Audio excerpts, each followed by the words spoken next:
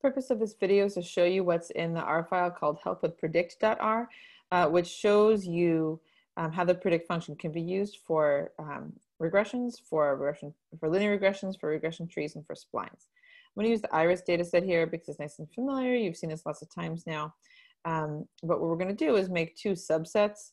So the first 148 rows of iris are the ones, let's assume those are the flowers we already have, and then we'll try to use these models to make predictions about the last two rows in the iris data set. So you should go through and read these comments. You should take a careful look at this file.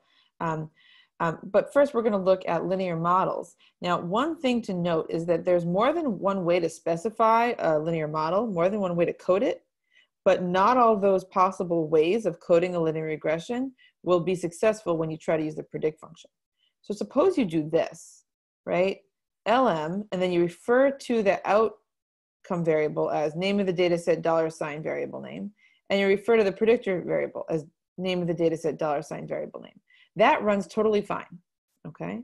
The problem is that when you try to use the predict function to use this model to make predictions, it does not work. The reason it doesn't work is that whatever you have to the right of the tilde, R is going to assume should be the name of the variable in any new data set you give it. So if you're trying to use the predict function to take your model and make predictions for a new data set of values that have appeared, R is going to, if you run this line of code that we're talking about, line 22, R is going to look in your new data set for a variable named data set name $sign var name1, which certainly won't be there, right? Rather, there should be a variable called var name1. So again, although this line of code is successful for running a regression, if you're hoping to use that regression to make predictions for some new data set, this won't work. Instead, you need to specify the model this way. Name of the variable tilde, name of the outcome variable tilde, name of the predictor variable, comma, data equals name of the data set. Because then later when R knows that you have some new data set you're interested in, it's going to look for a variable named var name1, and it'll be successful finding that variable. Okay, so here's an example of running the code that way for the iris data set. And let's see what happens when we just use the function predict and the input is the object called output. Okay. Well, remember there are 148 flowers in the subset of the data that I'm using to fit my model. So when I just say predict, I get 148 values.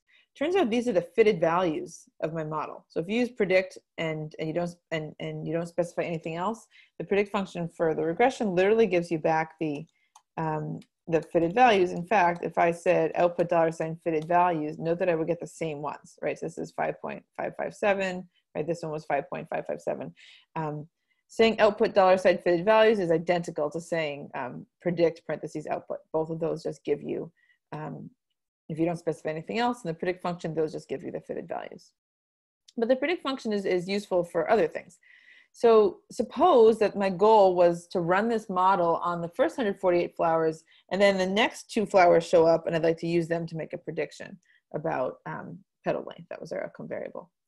So now I'm going to say predict. First argument is still output. Second argument, new equals, and I give it the data set that corresponds to the values for whom I'm trying to make a prediction.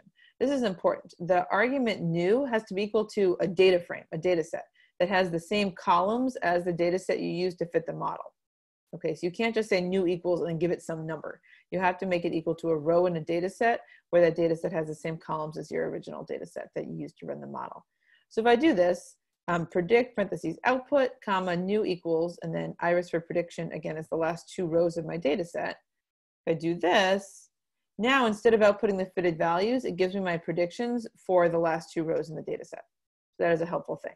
How is it doing that? Well, it's taking the variable, the predictor variable values from those last two rows, plugging them into the equation for my model. So it's intercept estimate plus slope estimate times whatever the petal width was for those last two flowers, and I get a prediction for mean petal length. Okay. But this predict function can do even more than that. It'll also automatically give you the confidence interval upper and lower bounds and the prediction interval upper and lower bounds. So that's really nice, right? So if you say predict, parentheses, output, comma, iris for prediction, right? Maybe those are the flowers that I'm interested in, the last two, and then interval equals confidence. What it's going to do is give me the upper lower bounds and the prediction of confidence intervals corresponding to those last two flowers. And they come in a table like this. So the row numbers refer to the row numbers in the new data table I gave it. Those are the 149th, 150th flowers. Fit is the fitted value. These are the same two numbers from up here. So my prediction for the 149th flower is that the petal length will be 6.2. And here are the lower and upper bounds. So 6.2 is my best guess at the mean petal length when the petal width is whatever it was for flower 149. And then I have lower and upper bounds for that interval. Same thing for the 150th. Okay, so those are confidence intervals, but you can also make prediction intervals just by saying interval equals prediction instead of interval equals confidence. Okay, so here, same thing. The middles of these prediction intervals are the same, but note that the bounds are much wider, right? Note that the bounds are wider because the prediction intervals are meant to include 95% of the data instead of being 95% confidence intervals for the means. Okay, what else can we say about this? One thing I want to say about this is that if you make a mistake, some kind of error, when you're specifying the argument new, instead of giving you an error message, unfortunately, what R will do is it'll ignore that second argument and pretend that you just said predict parentheses output. Again, if you make a mistake when specifying new equals, R pretends you didn't put it there at all and gives you predict output. And the way you'll be able to tell is that instead of giving you predictions for your new data set, it's going to give you predictions for your original data set. And you can do things like check the length of the output from the predict function to see whether it generated predictions for the data points that it went into the model or the new data set for which you're trying to generate predictions.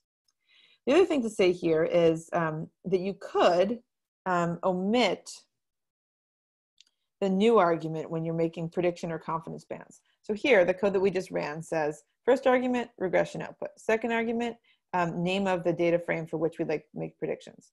Third argument, the fact that I want a prediction interval as opposed to a confidence interval. And that, again, that gave me this directly above. For these two flowers, it gave me predictions. But if my goal is to draw prediction bands onto my plot, then I actually want, I want to have the upper and lower bounds of the prediction interval at a whole variety of data points, right? Maybe all the data points that were in the original data set. So I can take out this new argument. You can use the prediction interval argument without specifying a new data set. And then what it does is R will generate a table where for every data point, the first column is the fitted value, and then the second column is the lower bound of the interval you asked for, and the third column is the upper bound of the interval you asked for. So if you watch the video about the one called logs and bands, where I was showing you how to make, how to draw prediction bands onto your plot, I showed you there how to come up with the vector of lower bounds and the vector of upper bounds by explicitly typing in the formulas for the intervals. But note that if you use the predict function, hey, the second column from this matrix generated by predict is the vector of lower bounds. The third column generated by this predict function, the third column of the matrix generated by the predict function is the upper bound. So if I give a name to this, let me do that. Let's see, let's call it predict output. Okay. Then I'll talk the error message in a second. The warning message, if I say predict output, comma 2, there are all my lower bounds. I could say predict output number column 3, there are all my upper bounds. So that is a much quicker way, or a simpler way of getting to the vectors of upper and lower bounds that you want to plot if you're trying to plot prediction or confidence bands. Let me note this warning. So it turns out that every time you choose interval equals prediction instead of interval equals confidence, R will generate this warning message. So you shouldn't worry about it. It just always does that. And what it's telling you is what a prediction interval is. It's saying, warning, warning, prediction intervals are for future responses, right? This is trying to tell you if a new person walks in the room, here's an interval such that there's a 95% chance that their values will be captured. So again, every time you say interval equals prediction, you get this warning. It's not something to be concerned about.